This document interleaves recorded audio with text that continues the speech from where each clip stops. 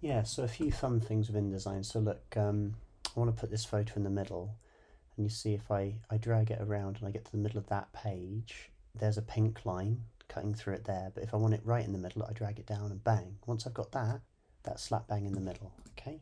Which is pretty cool.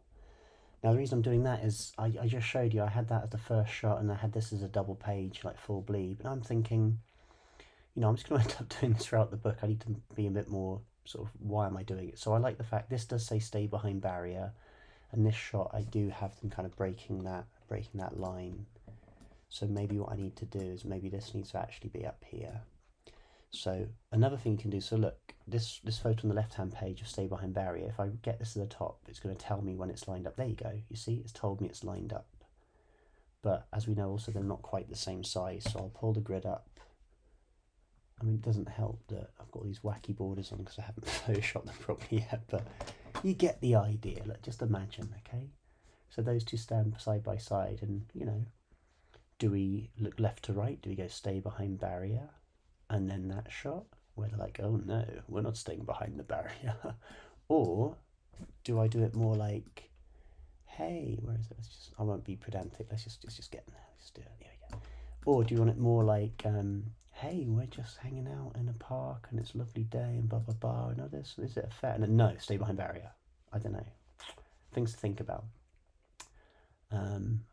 This shot I liked where, you know, it's hello, I'm an Earthian on a peace pilgrimage from London, and there's this guy talking. You can't see much about him. You can see he's got kind of like pixie ears.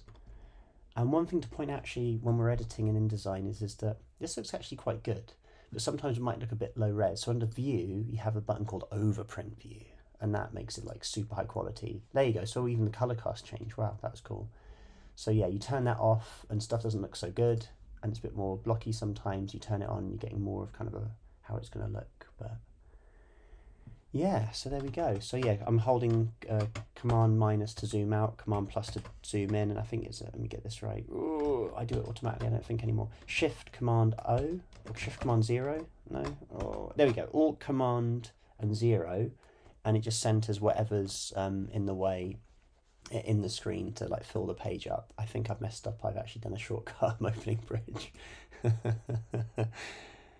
Oh, I think I closed. I'm talking to myself now. Is it stopped?